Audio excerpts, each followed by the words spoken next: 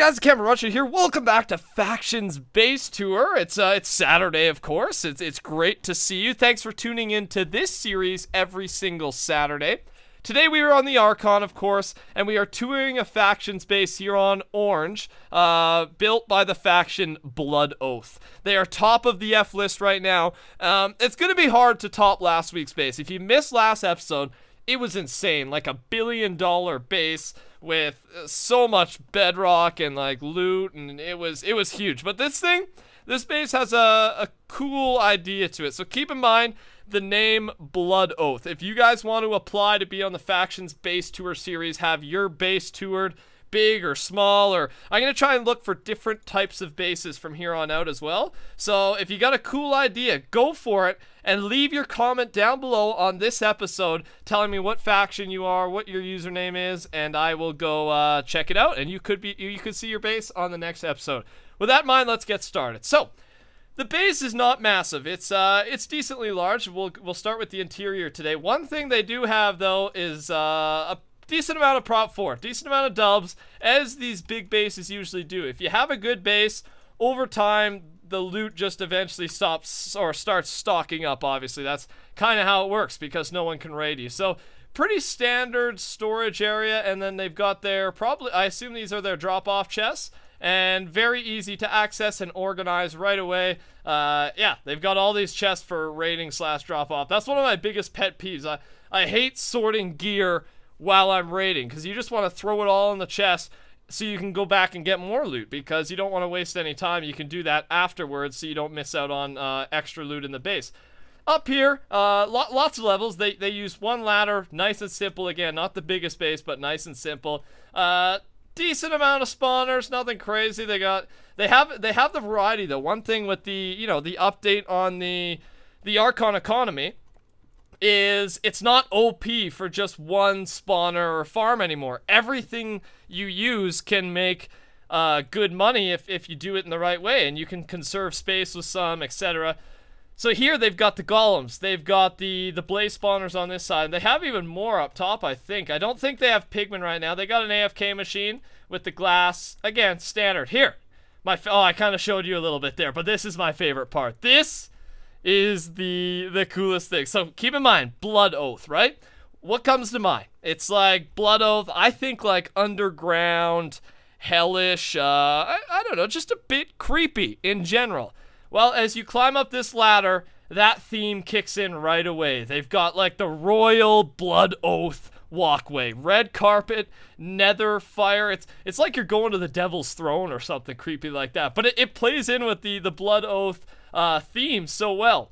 And this leads to their bedrock board of rules, and again, a sign of organization. The bedrock is a sign of richness and wealth, and they've got 10 different things, such as make sure we got an alt AFK all the time, take blazes down. They're very safe with that. Make sure they check the walls, try to make a lot of money, and love each other. Love love is the most important thing. If you don't have love, well, what do you have? Apparently nothing, according to these guys. And up here, again, they make very good use of their space. Having a small base is sometimes a good thing. Instead of having this massive base, the smaller it is, the tougher it is to get to. It's a smaller target. That's just with anything. If you got a small target, it's harder to hit. Up here, they also have combined in, they got their potion. It looks automatic-ish. You guys know I'm not the best with potions, but a quick brewing station automatic, and then a place to store their pots, ready to go at any time. If they need pots, they're here, you're good, get ready to battle. And last thing over here, like I said, they have a variety of spawners. They also take advantage of cow spawners. So they have cow, blaze, and golems right now being completely active, and I think their cows seem to be the focus. They have I guess they have an AFK machine up here and down there, and that really is the interior of the base. It is a small interior. Usually we're used to these massive interiors, but again, I'm gonna change it up a little bit. We're on Factions Orange. This is one of the best bases, and I couldn't get over the interior theme. It's such a cool idea. Let's head to the outside and see what's going on. Another unique aspect to this base is they took a risk here. They went all in. They are not on any border, any corner. They're right in the middle of the end here. Standard interior defense. They got one wet wall here and then one dry wall just to protect against cannoning from outside. And yeah, you can see it's completely surrounded. It takes so much more time. Like, you guys know, if you get a corner base, that saves you half of the work on the walls. That is a lot of time. You know how much time has to go into those walls. It's a good amount. So if you can take away half of it, you're good. But these guys, they went all in. 4 walls, and we'll head out there now. Therefore, you can see the gap is not big. Doing this is a disadvantage because you have to put more claims on it first of all. And that's the big thing. You run out of claims, really, when you do it this way, because if you have the corner, you also don't have to claim as much gap area. So it is a disadvantage. I don't know why they didn't build in the corner or on the border, because basically every faction base we see on this series, you see them on the border or whatnot.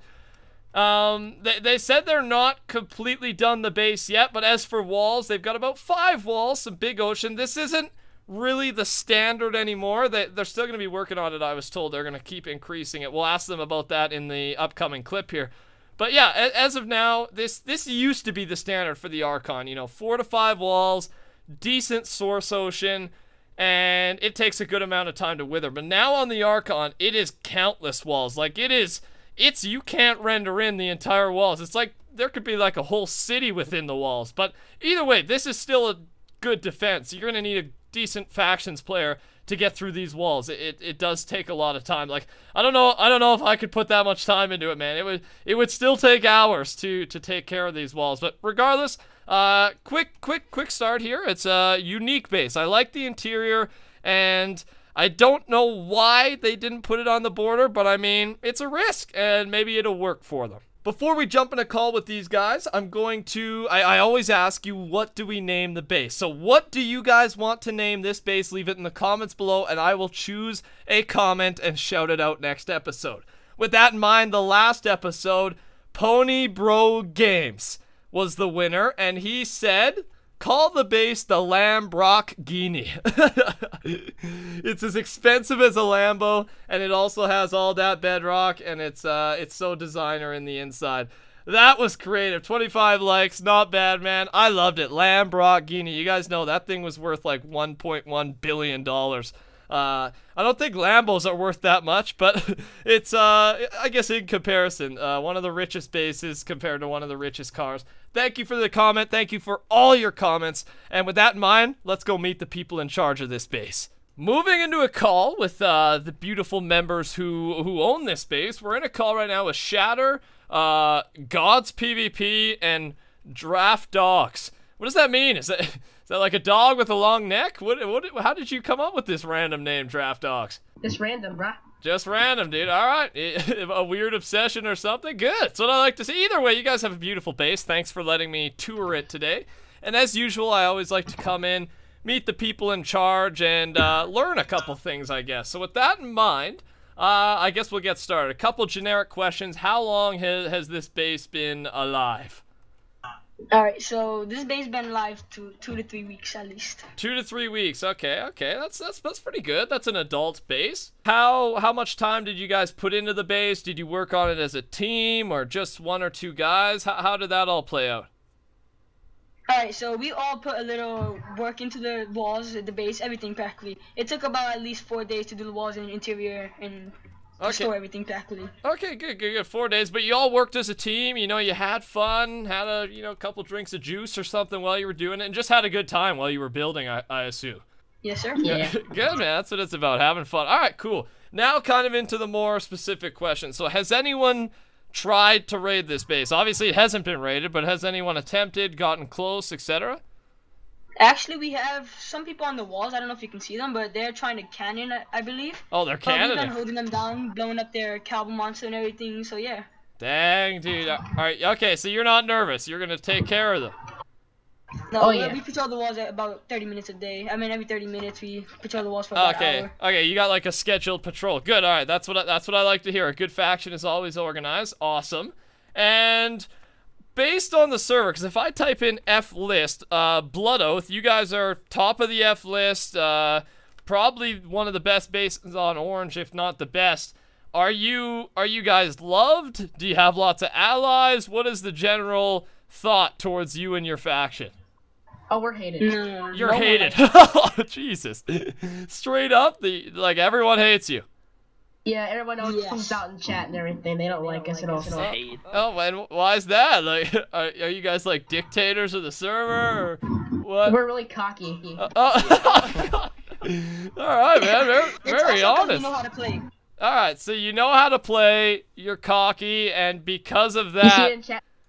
Yeah, well, I see it. Who hates Blood Oath? Me. Oh my god, man.